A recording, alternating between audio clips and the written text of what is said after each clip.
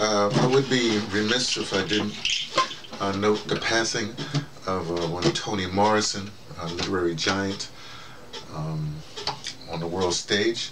I first came aware, well, I read Blue Star early, it was in the 70s when I was at Livingston College. She's taught at Livingston College at the time I was there. She was in the department I was in, but I was under that department, but I never took a class with her.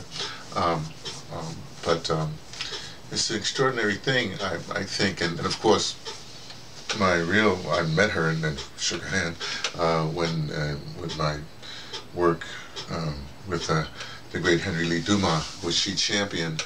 She's the one that, when she was at Random House Press, got his first book of poetry published, Ebony Play Ivory. Also, the Roper Wynn, the short stories book. I guess other things. It's extraordinary to me the amount of great human beings that walked this planet that were born between 1925 and 1935. She was born in 1931. So,